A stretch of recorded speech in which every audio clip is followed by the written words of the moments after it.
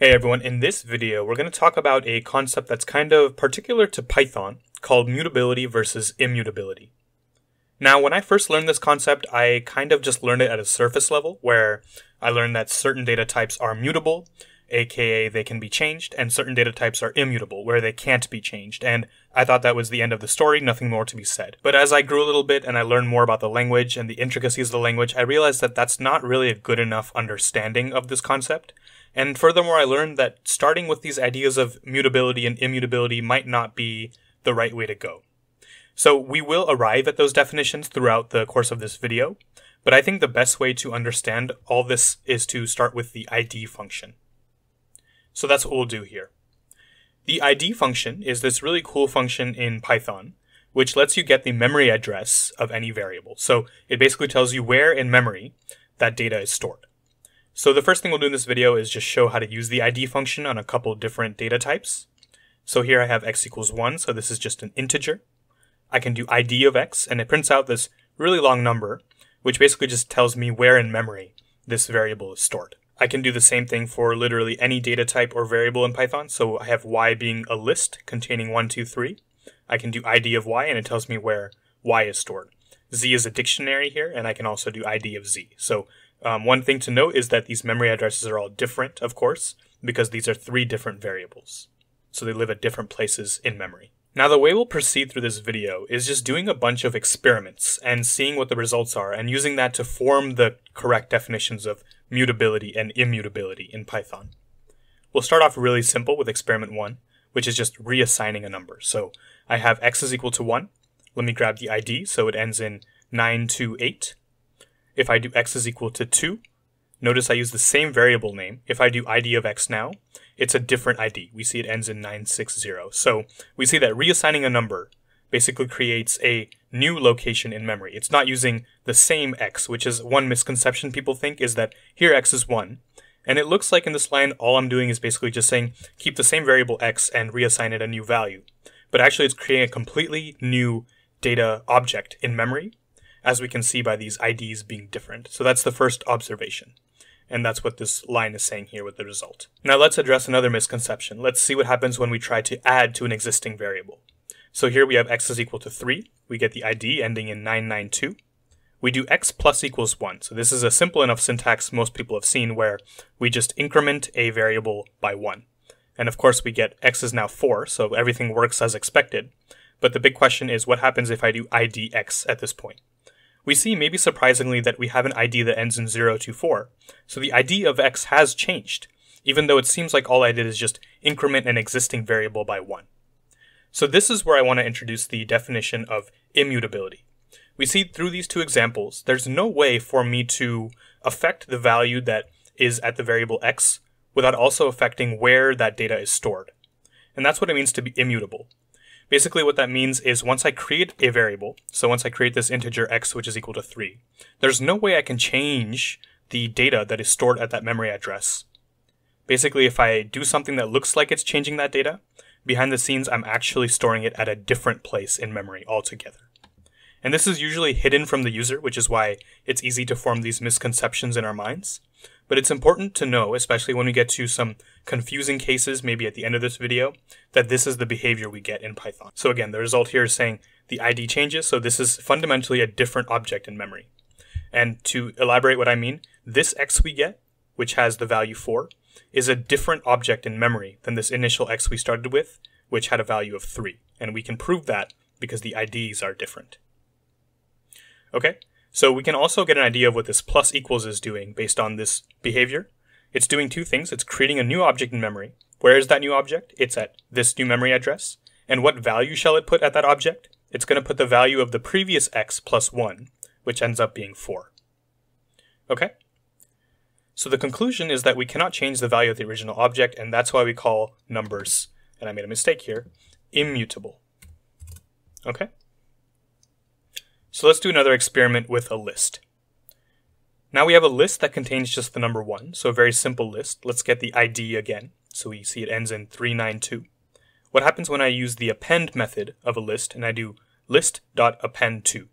Of course, the expected output is that this L now contains 1 and 2, But based on all our discussions above, the big question is, has the ID of L changed? We see before it was ending in 8392. We see the ID is actually the exact same. So this is an interesting difference from all the behavior we just saw with the integer, is that I am allowed to change this list. I'm not creating a new list somewhere else in memory by doing this append function. I am indeed changing the same object in memory, as proved by these IDs being the exact same thing. So the result is the ID is the same, so this is the same object in memory. Now another misconception is that this is always the way it behaves with lists, but that's not true. That's just because I use the append function, which gives me the ability to change an existing list in memory. I can also have the same behavior as with the integer, where I have a new list that has 1, 2, which is separate from the original list. Let's see that in experiment 4. Experiment 4 looks very similar to experiment 3. I create again a list, this time with 0 in it. I get the ID. And I also create a list now which is going to end up being 0, 1. But I do it in a different way. Whereas before I used the append function, here I use the plus operator. So I do L is equal to L plus list 1, which as expected causes L to be 0, 1 because it had 1 added to the end of it. But the interesting thing here is that the ID of L has changed. Notice it ends in 288. Whereas before it was 656. And that kind of begs the question about how is this different from what happened above if it looks like it has the same result? Well, the fundamental thing that's happening here is that we're doing an assignment. So if you want to see what happens step by step, we're taking something called L, which is initially this L here. We're doing plus 1 to it. And this whole thing is creating a new variable somewhere else in memory. Where is that? That's at this new memory address. And it's storing at that new memory address L plus 1, which would be the list 0, 1. So this L we're seeing here, which is the result of this line, is a different memory address than the initial L we created. So this experiment was just to show that just because we do have the ability to keep a list at the same place and change it there, doesn't mean that that's always what's going to happen. We have to keep in mind which operation we did in order to get the new list. So the result is this ID is different, so this is a new object in memory. We can also break down what this does. It basically creates a new object in memory, and to that new object, the value that gets assigned is the old L plus 1, which ends up being 0, 1. Now I want to do one more experiment, so I think this is actually experiment 5. So this is experiment 5. And here we do a similar thing. We do L is equal to 0. We get the ID. We do plus equals here. So one conception you might have is this plus equals should behave the same as this longer notation. But let's see what actually happens. So we see that L ends up being 0, 1 because we plus equals this list to the end of it. But notice the ID is actually the same. So actually plus equals operates like append, where it's not changing the ID. It's changing the list in place at the same memory address. Now I know this might seem confusing, but the conclusion based on these last 3 experiments we did with lists is that using certain operations, so such as the dot append or plus equals, we do have the ability to change the value at the original object, so at the original memory location. But that's not necessarily always the behavior, as we saw with this longer equals plus notation. But the fact that we do have the ability to do this in Python means that lists are mutable, which means we do have a way, or a couple ways, to change the data at the object where the list is living, whereas we did not have any way to do that with an integer. So that's the key distinction between mutability and immutability.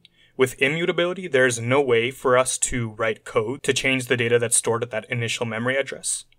With mutable things like lists and sets and dictionaries, there are ways for us to change the data that's living at that initial memory address.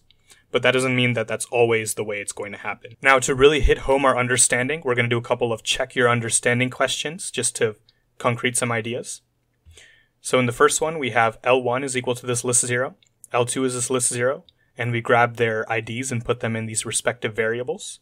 The first thing is L1 equals L2. That's true. Because this equals basically just checks if the values of two things are the same. And the value of L1 is this list 0. The value of L2 is this list 0, so they are the same. But are their IDs the same? So basically if I do original ID of list 1, which is the ID of list 1, is equal to original ID of list 2, that's false. Because although their values are the same, we see from this line that they are at 2 separate locations in memory. So that's why we get the output that we do. Now what I'll do is L1.append 1, and I'll do L2 equals L2 plus 1. So in both cases, list 1 and list 2 will be 0, 1, because I'm adding the number 1 to the end of both lists, but I do it in two separate ways. And if you remember what we saw above in experiments 3 and 4, I believe, then we see that the ID of L1 equal to original ID 1 is true, because by using append, I don't actually change the memory location. I just operate at the same memory location. But using this longer syntax to do the same thing, I do fundamentally change the memory location of L2.